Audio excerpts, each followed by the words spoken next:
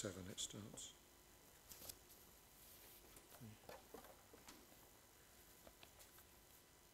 The bit where the ESV's got the heading bitter water made sweet. I found it right.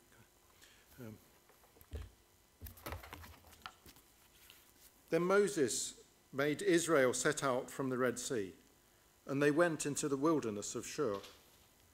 They went 3 days in the wilderness and found no water. When they came to Marah, they could not drink the water of Marah because it was bitter. Therefore it was named Marah. And the people grumbled against Moses, saying, "What shall we drink?" And he cried to the Lord, and the Lord showed him a log, and he threw it into the water, and the water became sweet. There the Lord made for them a statute and a rule, and there he tested them, saying, "If you will diligently listen to the voice of the Lord your God, and do that which is right in his eyes, and give ear to his commandments and keep all his statutes, I will put none of the diseases on you that I put on the Egyptians, for I am the Lord, your healer." Then they came to Elim, where there were 12 springs of water and 70 palm trees, and they encamped there by the water. They set out from Elim, and all the congregation of the people of Israel came to the wilderness of Sin, which is between Elim and Sinai, on the 15th day of the month after they had departed from the land of Egypt. And the whole congregation of the people of Israel grumbled against Moses and Aaron in the wilderness. And the people of Israel said to them, "Would that we had died by the hand of the Lord in the land of Egypt, when we sat by the meat pots and ate bread to the full. For you have brought us out into this wilderness to kill this whole assembly with hunger." Then the Lord said to Moses, "Behold, I am about to rain bread from heaven for you, and the people shall go out and gather a day's portion every day, that I may test them, whether they walk in my law or not. On the 6th day, when they prepare what they bring in, it shall be twice as much as they gather daily." So Moses and Aaron said to all the people of Israel, "At evening you shall know that it was the Lord who brought you out of the land of Egypt. And in the morning you shall see the glory of the Lord, because he has heard your grumbling against the Lord. For what are we that you grumble against us?" And Moses said, "When the Lord gives you in the evening meat to eat, and in the morning bread to the full, because the Lord has heard your grumbling, that you grumble against him, what are we? Your grumbling is not against us, but against the Lord."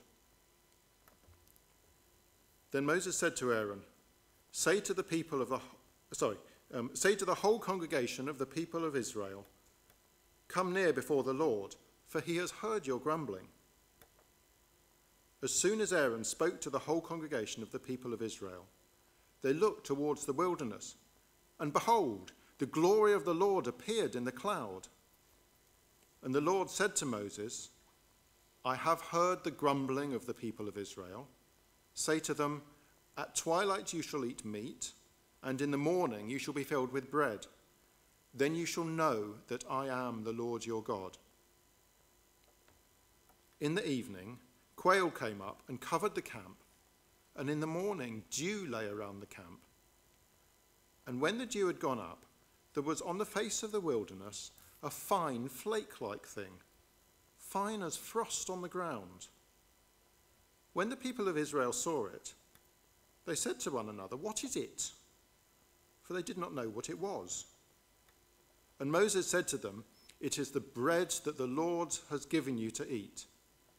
This is what the Lord has commanded. Gather of it, each one of you, as much as he can eat.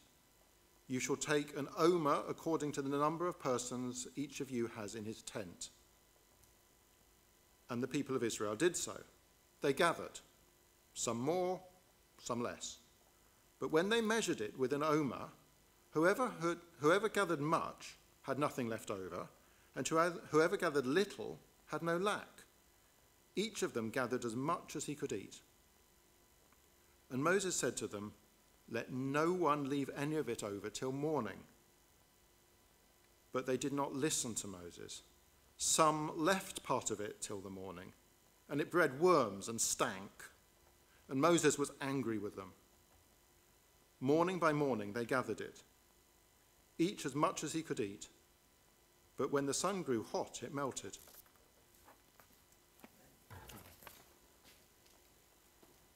Thank you, Alan. That was great. You brought that to life.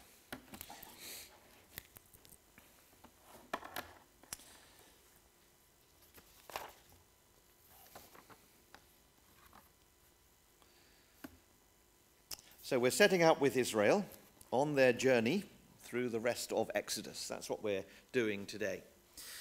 And the thing about coming into the story here in Exodus 15 is it's kind of like the action's over. We've had all the dramatic stuff. We've had the plagues. We've had the burning bush. That's even more dramatic, isn't it?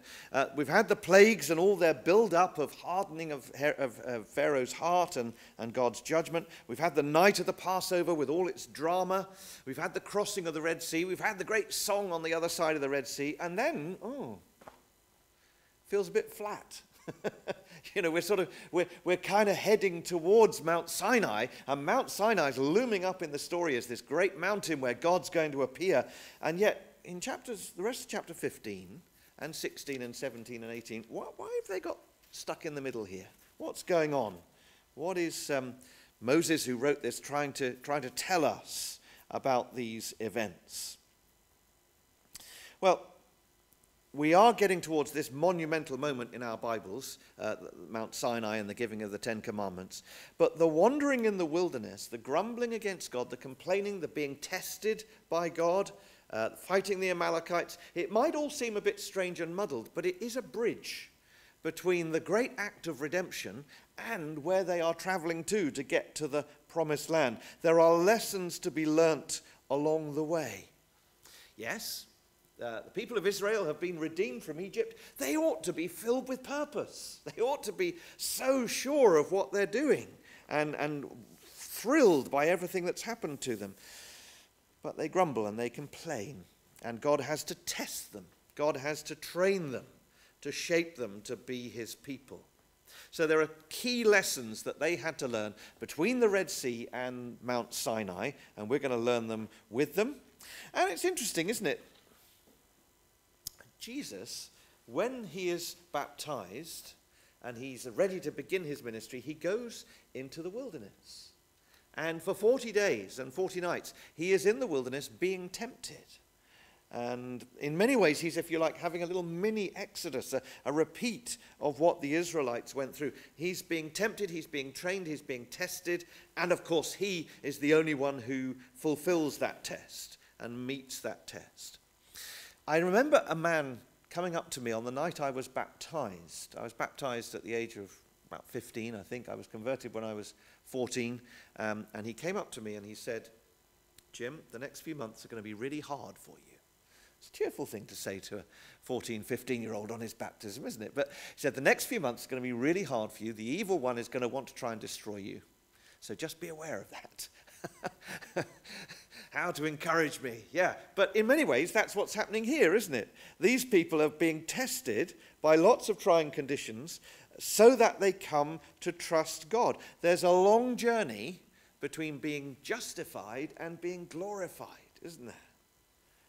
And therefore, we need these lessons in these chapters, as well as the big, powerful revelations at Mount Sinai that await us in chapters 19 and 20 and onwards. So let's come to the two stories that Alan's just read to us.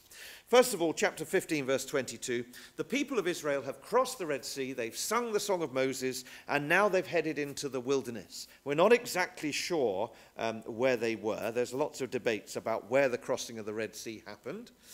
But they come to an oasis, wherever it was, and it's called Marah. Marah means bitter in Hebrew. Do you remember when Naomi came back to Bethlehem in Ruth chapter 1? She says, "Don't call me Naomi, call me Marah, for the Lord has dealt very bitterly with me."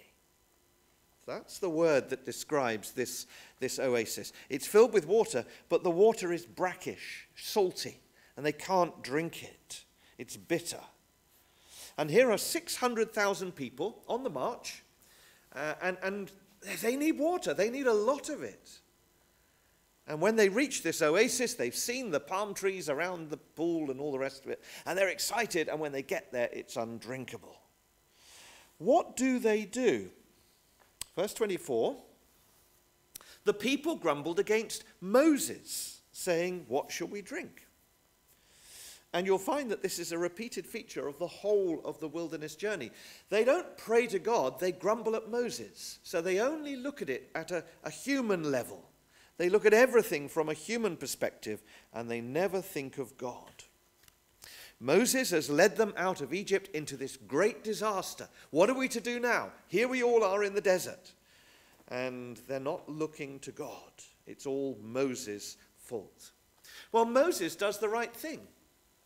What does Moses do? Verse 25, he cried to the Lord. And the Lord showed him a log or a tree, and he threw it into the water, and the water became sweet. Moses prays to God, and he gets an immediate answer.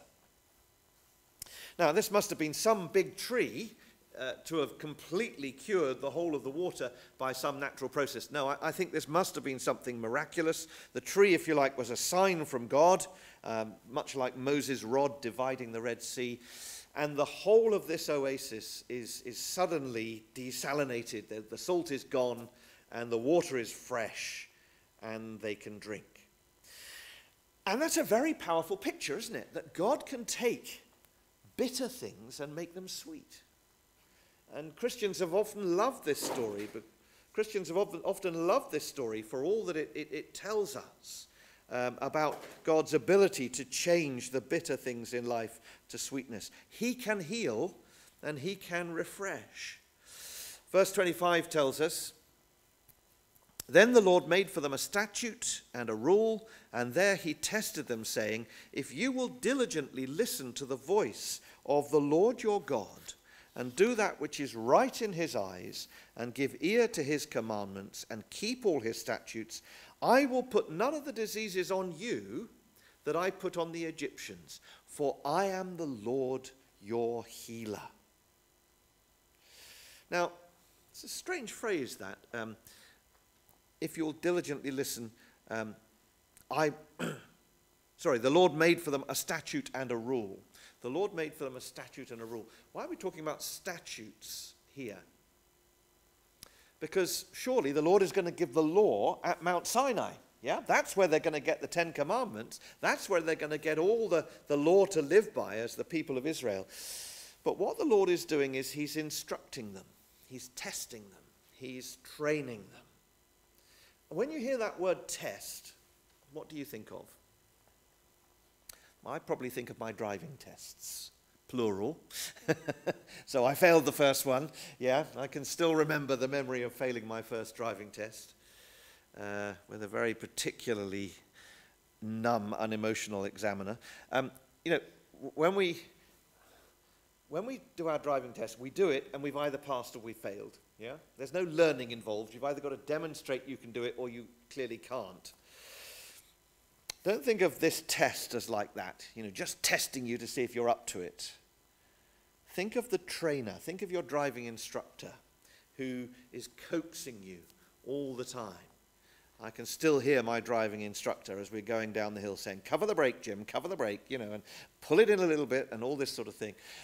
He's coaxing you to learn to drive for yourself. I've been following the Herdwick Shepherd on Twitter. I think I told you about him when we did the 23rd Psalm.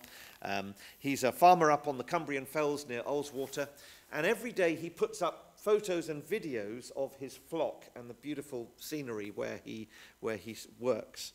And he's got a son and a daughter. I'm not sure how old they are. I think they're about 5 and 7, something like that. He has given them both their own sheep. Good idea. And so they look after their own sheep. And he put up a video the other day of his 7-year-old son sort of walking down the hill like this to get the sheep and its lamb into the right place, and so he's sort of shooing them into the right place. So the shepherd has taught his very young son how to manage his sheep. Very powerful picture, isn't it?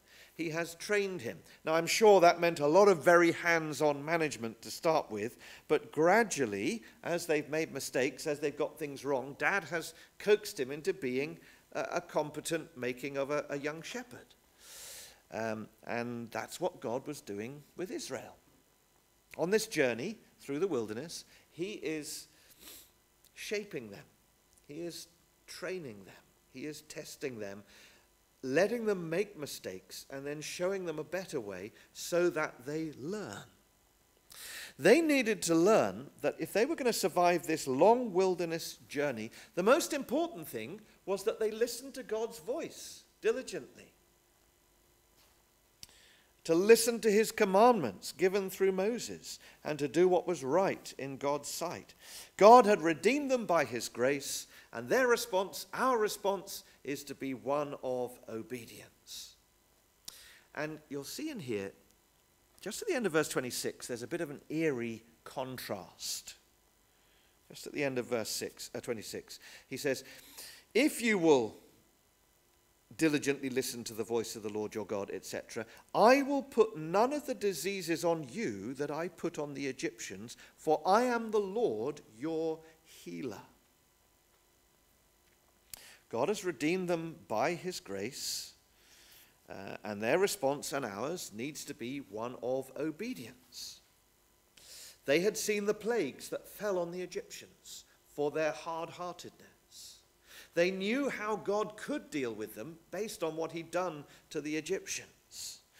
But he says, I want to be the very opposite to you as my people. I'm not wanting to be the God of the plagues for you, but the God who heals you, the God who supplies all your need, the God who is over you and caring for you and leading you, the God who turns the bitter to sweetness. Indeed, after they'd had that experience at Marah, he led them on to Elim, a place much loved by many Pentecostal Christians across the world. This is their favorite passage. They came to Elim, and what did they find? There were 12 springs of water, 70 palm trees. It was a great big oasis. They could fill up their water bottles and their wineskins with water or whatever, and really, store up for the next part of the journey. God had supplied them an abundance. So that's the first lesson. Don't grumble against God. Pray to him and trust him to provide for you. And you will find him to be the God who is the Lord, who is your healer, your provider, the one who cares for you. Now, when we turn into chapter 16, they're on the move again. And there's this phrase, all the congregation of the people of Israel. The whole gathering of all those people on the move. It's a huge number of people, isn't it? And there they go. They're on their way. They have come. They will become a nation at Mount Sinai, the nation of Israel. But at the moment, they're just the people of Israel. And these experiences are shaping them to be what they will be. It's an interesting thought. Just a little sideline. Most of them are the children descended from Israel, from Jacob. But not all. Some of them are Egyptians who have come with them, who saw the God of Israel at work in Egypt, and they wanted to believe in him and seek him. So they too have joined this multitude, and they are part of the people who are going to be the people of God. God has chosen to weave some Egyptians into the nation of Israel. And they come into the wilderness of sin. Now, it's called the wilderness of sin, not because they sin there, but because it's the wilderness of Sinai. It gets its name from Sinai, okay? And 15 days into the journey, what happens? Their food supplies run out. Presumably on their animals and in their wagons, they've got bags of grain, and the bags of grain are running out. And once again, they don't turn to prayer, they grumble against Moses and Aaron. Verse 2, the whole congregation of the people of Israel grumbled against Moses and Aaron in the wilderness. And look at what they say. Actually, it's worse than grumbling. This is like a blasphemy. Look at verse 3 of chapter 16. The people of Israel said, would that we had died by the hand of the Lord in the land of Egypt, when we sat by the meat pots and ate bread to the full. For you have brought us out into this wilderness to kill this whole assembly with hunger.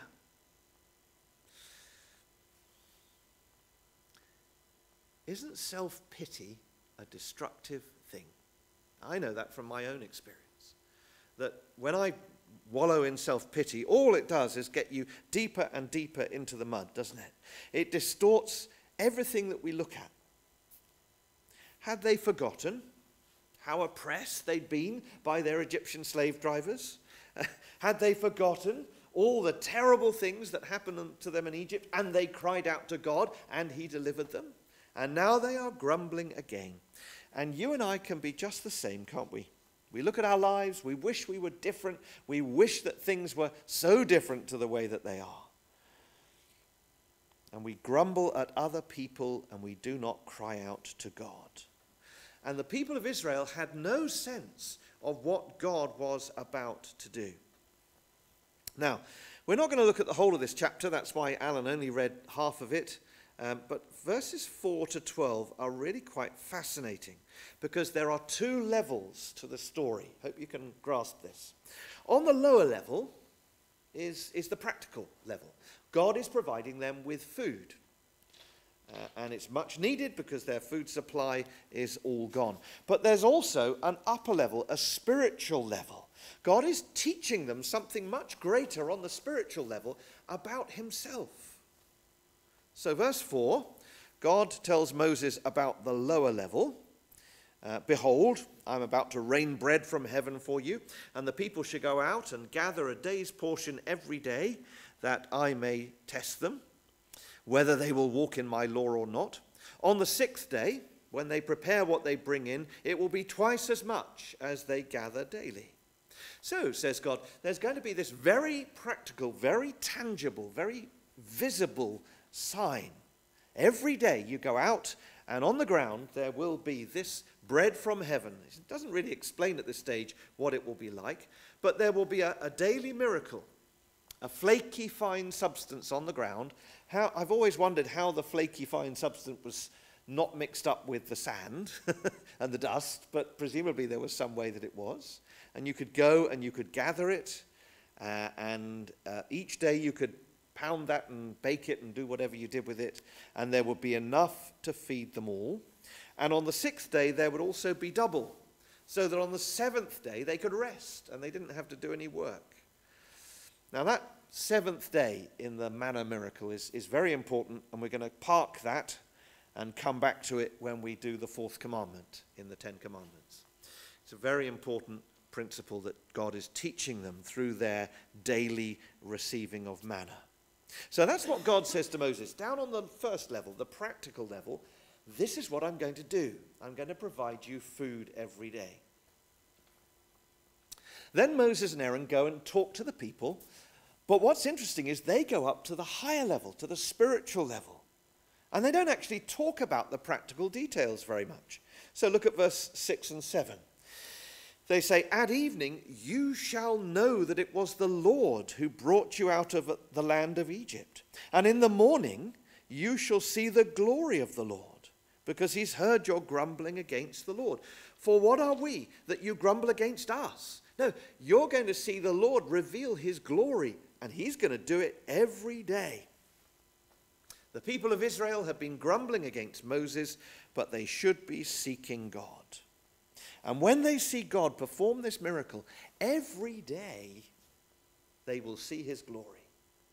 Every day they will know that it was the Lord who brought them out of the land of Egypt. And they will know that he's heard their complaint, he's heard their grumbling, because he has come and revealed his glory to them. And then Moses drops down to the lower level in verse 8 when he says, when the Lord gives you in the evening meat to eat, and in the morning bread to the full, because the Lord has heard your grumbling, that you grumble against him. What are we? Your grumbling is not against us, but against the Lord. Moses and Aaron are just the messengers of the Lord. They should take their complaint to God. Now, in saying all of that, Moses has barely told them what's going to happen. The people of Israel are still scratching their heads. But there's an important connection there, and it's one that you and I need to make, all right? Every part of our lives, our work, our family, our home, our health, our needs, our physical needs, our mental health, whatever it might be, are connected to the spiritual. Paul says to the Corinthians, glorify God with your body, doesn't he? Since you belong to God and the Holy Spirit dwells in you, glorify God with your body. There's a tight connection between the spiritual and the physical. And it's all one whole in the way that God deals with us in our relationship with him. So we've got to fit those two together. And that's the key lesson that they're learning here. It's not just God providing them with bread. They need to know the God who is providing them with bread. So they have this sacred encounter. I want you to feel the force of this in verses 9 to 12. God appears to them. So there's no doubt that it is God who is doing this. So Moses and Aaron summon the whole congregation of Israel.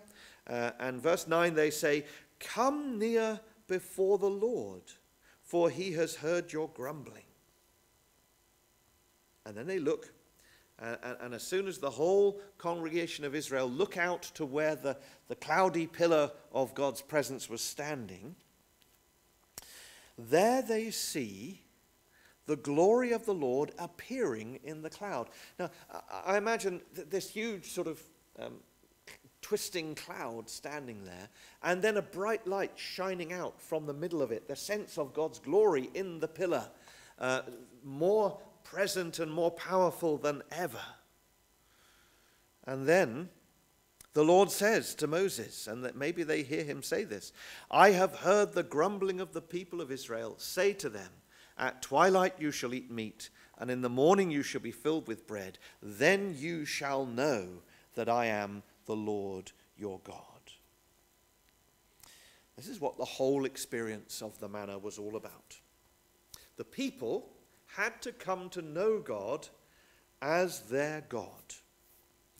They must see beyond all their own circumstances to realize there's a plan. God is revealing his glory in the way he's dealing with us. This is not just about food, it's about God. It's about God's relationship as the giver of our food. It's not just about survival, it's about our spiritual lives.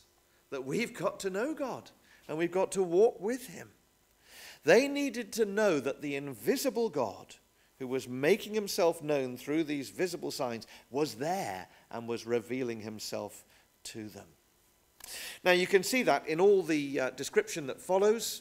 In the evening, quail came up and covered the camp. Like a small partridge, it comes up and it flies a long way over the desert, and then when it's exhausted, it sort of plummets to the ground, and it's so tired that it can hardly move, and you could go and throw a net over it and catch it and kill it and eat it. And so the camp is covered with quail. And they've got their meat, they've got their protein. The Lord has provided them with what they need.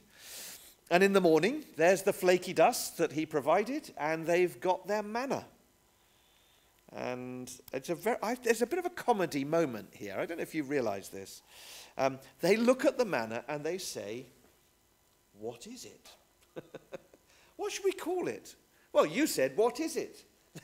You said manna, and in Hebrew, manna means what is it?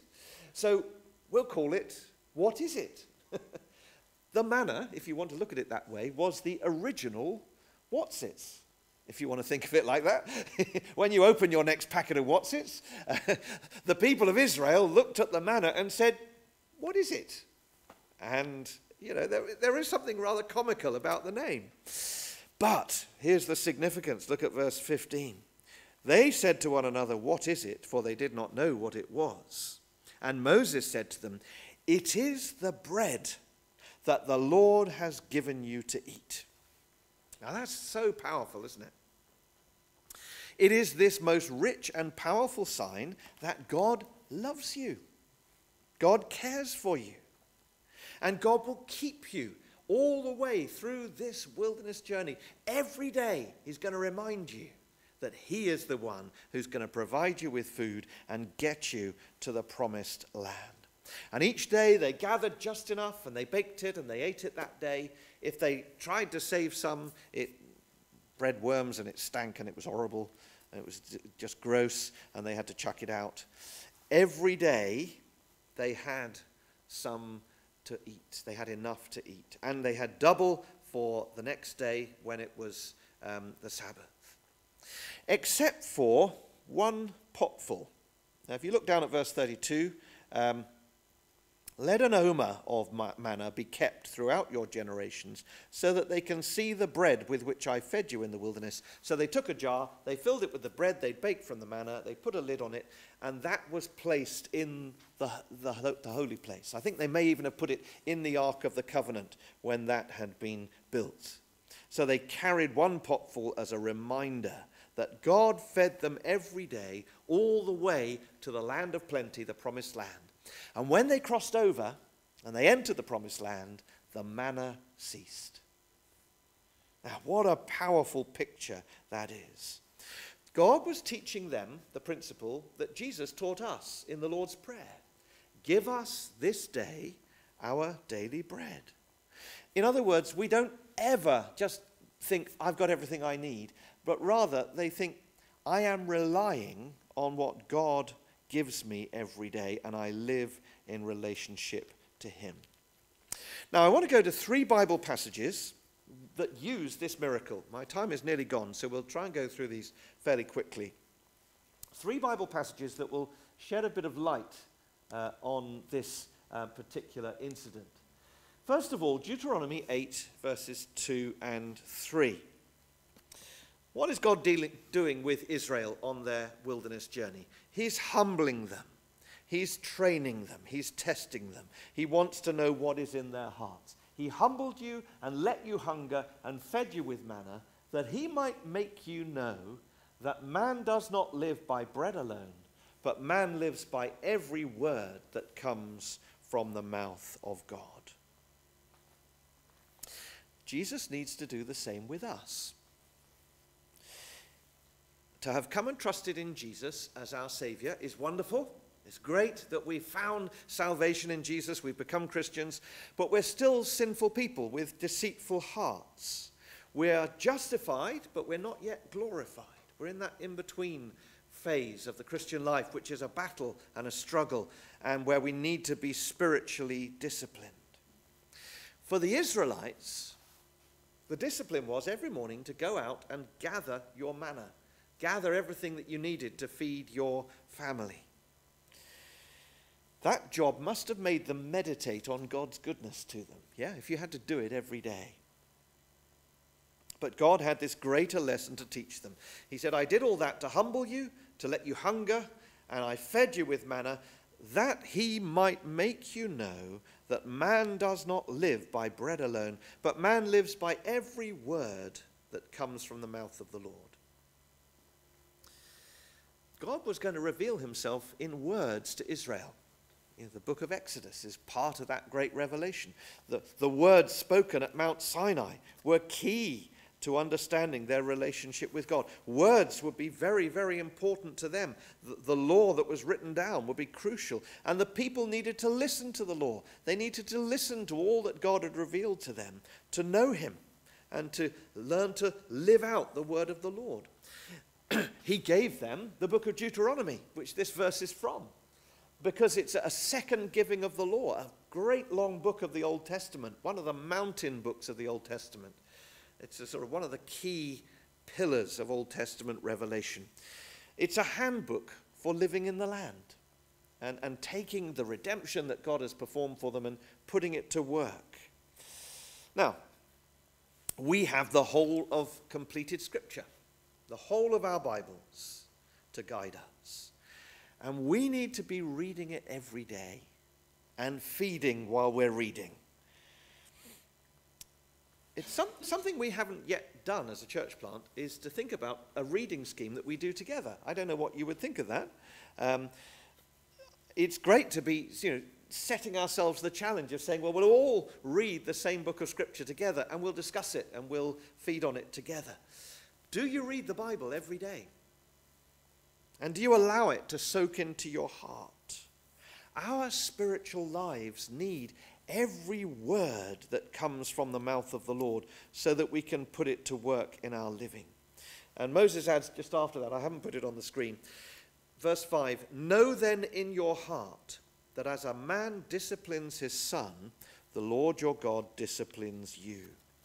Through the whole wilderness journey, God was disciplining, shaping, forming the spiritual life of the people of Israel. And he does the same for us. In all the twists and turns of our lives, he is humbling us. He is disciplining us. He's bringing us back to his word. He's feeding us again. He's refreshing us. It's a wonderful thing to say, isn't it? I am the Lord who heals you. He heals all our spiritual diseases. He sorts us out. He brings us back to spiritual health. He revives us. He renews us. He refreshes us. And that way he teaches us to come and love him and know him through his word. Second passage from John 6, verse 31. Jesus has just fed the 5,000. He's crossed the lake, and the crowd have come and found him, asking what they must do to be doing the works of God, and what sign would Jesus give them so that they could believe in him. And they say, our fathers ate the manna in the wilderness, as it is written, he gave them bread from heaven to eat. And Jesus says in reply, it was not Moses who gave you the bread from heaven, but my Father gives you the true bread from heaven. For the bread of God is he who comes down from heaven and gives life to the world. Jesus said to them, I am the bread of life. Whoever comes to me shall not hunger, and whoever believes in me shall never thirst. So the manna was a sign that they needed to trust God every day. They needed to feed on what God provided for them every day and feed on his word. And if you like, the manna is a sign to us. We need to receive Jesus every day. We need to go to God's word, whether it's Old Testament or New, to find more of Jesus every day. Jesus is the one who satisfies our spiritual hunger. He atones for our guilt. We need that atonement every day, don't we? He gives strength to us to control our evil desires. Without him, we will fail. He gives wisdom to us in making our decisions. When there's so much else in the world that disgusts us, including our own hearts, we go to Jesus and we find that he is the altogether lovely. Yeah? He's the one we truly delight in. He satisfies our spiritual thirst day by day. And that's why we read our Bibles, not as a duty, but as a delight. Because there we meet Jesus and we feed on him. We need to feed on him every day. Finally, 1 Corinthians 10, Paul says, I want you to know, brothers, that our fathers were all under the cloud and all passed through the sea, and all were baptized into Moses in the cloud and in the sea, and all ate the same spiritual food, and all drank the same spiritual drink. For they drank from the spiritual rock that followed them, and the rock was Christ. Now, I might come back to this a little bit more next week when we think about water from the rock. Every step of the Israelites' journey from Egypt to the Promised Land had a spiritual fulfillment in Jesus. Their food and drink, their travel, all the different incidents that happened along the way foreshadowed what we have in Christ. And Jesus needs to be our spiritual food and our spiritual drink, the one who truly satisfies our souls. So I want to say, what do you come to church for? Do you come to church just to meet your friends? Just out of a sense of obligation and duty? I remember working in a shoe shop when I was a teenager, and one of the staff was a Roman Catholic, and she said to me rather grudgingly, well, Saturday night, tonight, we're going to go down to the Catholic Church and do our obligation. I thought, what a grim way to describe going to church, to do your obligation.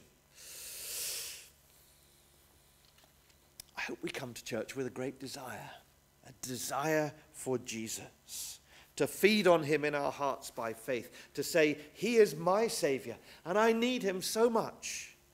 And without him, I do not have hope. He is my Redeemer. He is my rock. He's my spiritual food. He's the bread of life for my soul and the water of life that refreshes me every day.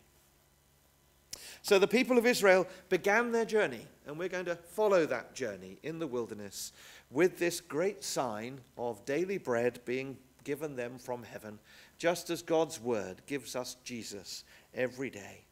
God was with them on their journey, and he promises to be with us and feed us if we will obey him and stick close to him and come to trust and rely upon him as our strength and our daily food.